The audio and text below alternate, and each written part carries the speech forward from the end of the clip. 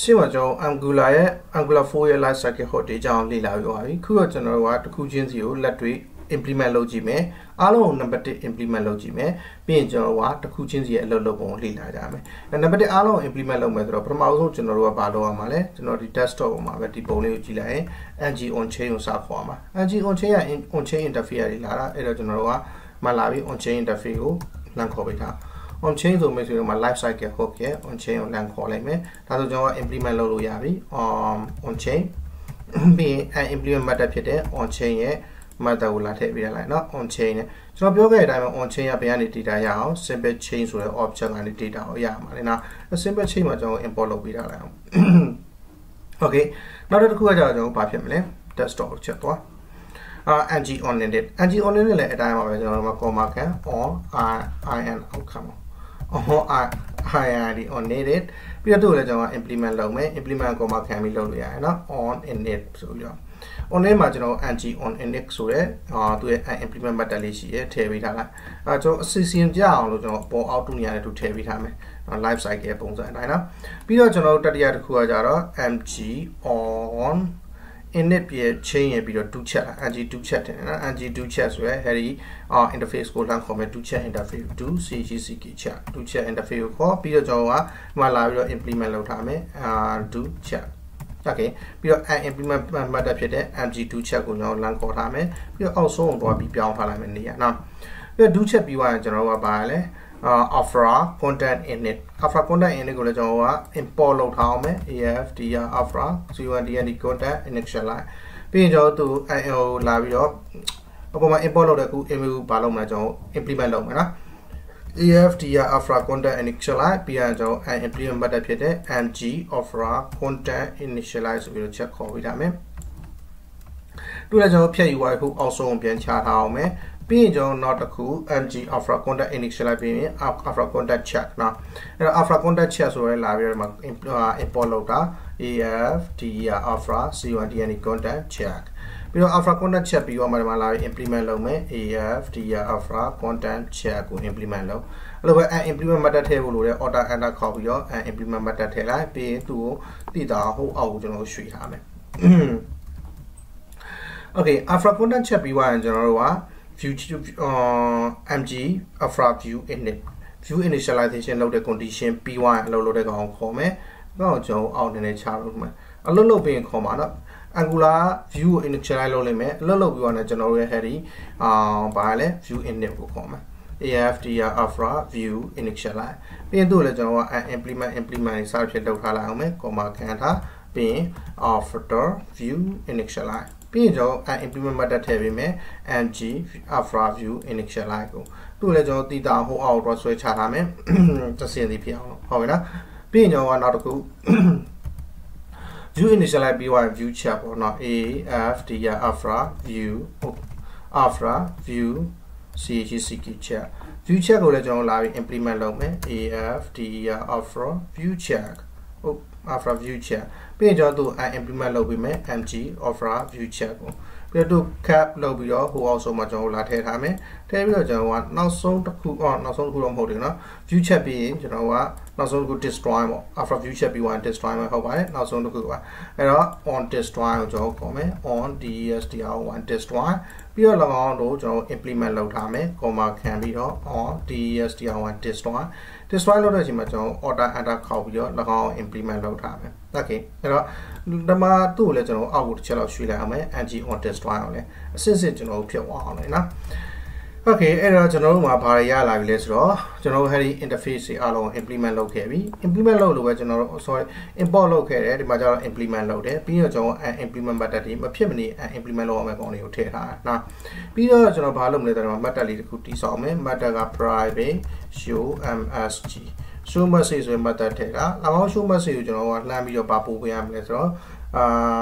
state တစ်ခုပို့ပေးရမယ်လို့ကျွန်တော်ပြောလိုက်မယ်၎င်း state က string data type ဖြစ်နေမယ် okay နော်ပြီးတော့ကျွန်တော်က၎င်းပို့လာတဲ့ data မှာ console.log ဆိုပြီးတော့၎င်း state ကိုကျွန်တော်အဖြေထုတ်ထားလိုက်မယ် okay ဒါလေးကကျွန်တော် show message လေးကအမြဲတမ်းခေါ်မဲ့ကောင်ပေါ့အဲ့တော့ ng on chain စအလုပ်လုပ်ပြီးဆိုတော့ကျွန်တော်က this.show message ဆိုပြီးတော့ on ng on changes chain is star walking ဆိုကျွန်တော်ပြောလိုက်မယ် ng on chain စာအလုပ်လုံးမှာတည်တာအောင်ဒီမှာတော့ကျွန်တော် single code တောင်းနေတယ်ကျွန်တော်မဖြစ်မနေပေးလိုက်မယ်တကယ်တော့ single code double code နဲ့တော့လည်းပြတ်နေတာမရှိဘူးအလုပ်ဖြစ်တယ် IDE ကပြတ်နေတာရှာတာနော်ပြီးတော့ကျွန်တော်ဒီမှာလဲအောက်မှာလဲ on initialization ပြီးသွားရင်ဆိုရင်အလုပ်လုံးမဲ့ကောင်ဖြစ်တဲ့ကြောင့် this.show mercy မှာsingle code နဲ့ng on int init is start walking လို့ကျွန်တော်ပြောထားလိုက်မယ် and the next one will be on g to check error dix dot show message မှာကျွန်တော်က mg to chec check a star working walking walking အဲဒီ interface တွေကကျွန်တော်တို့ကအပြောင်းလဲဖြစ်တာနဲ့အလိုလျောက် implement လုပ်လာမှာကျွန်တော်တို့ခေါ်စရာလုံးဝမလိုဘူးเนาะဘယ်ကနေ angular တွေပြောင်းလဲဖြစ်တဲ့အတိုင်းမှာဒီကောင်တွေကို import လုပ်လိုက်မယ် import လုပ်တာနဲ့ကျွန်တော်က implement လုပ်ထားတဲ့အတွက်ကြောင့်အလိုလျောက်ကျွန်တော်ရဲ့ implement method ဒီမှာလာပြီးတော့ data ကိုလာပေါ်ပြနေလိမ့်မယ်ဒီတစ်ခုကကျတော့ mg afd ရ afra content init initialize ဆိုပြီးတော့ crd start working content ကို initialize လုပ်လို့ပြီးသွားတဲ့အချိန်တွေမှာဒီ method ကိုဖြစ်မနေခေါ်လိုက်မယ်ကျွန်တော်တို့အဲ content initialize လုပ်လို့ပြီးသွားတဲ့အချိန်အလုပ်လုပ်တစ်ခုခုလုပ်ချင်တယ်ဆိုဒီမှာလာပြီးရေးဖိထားလိုက်ပေါ့ဟုတ်တယ်မလားနောက်တစ်ခု copy ပဲကူးချမယ် mg after content check x start working လို့အဲ့လိုပဲနောက်တစ်ခုလည်းကျွန်တော် copy ပဲမှာလာကူးချထားလိုက်မယ်သူကကြတော့ mg after view initialize ပြီးရင်နောက်တစ်ခုလည်းကျွန်တော် copy ပဲကူးလိုက်မယ်ပြီးရင်ဒီအောက်မှာလာထည့်ထားမယ်ပြီးရင်ကျွန်တော်ဒီမှာလာပြီးတော့ after view check ဆိုပြီးခေါ်ထားမယ်ပြီးရင်နောက်တစ်ခု copy ကူးချမယ်ဒီထဲမှာတစ်ချက်လာထည့်မယ် ng destroy ဆိုပြီးတစ်ချက်ပြောမယ် control shift f နဲ့ format ချမယ်လက်တွေကျွန်တော်တို့ဆန်ကြည့်ကြမယ်လက်တွေဆန်ကြည့်မယ်တော့ကျွန်တော်က wordpad ကို combine လုပ်ပြီးသွားပြီဆိုတော့ဒီမှာလာပြီးတော့ Mozilla Firefox နဲ့လာလိုက်မယ်ပြီးရင်ကျွန်တော်က local host ရဲ့ port number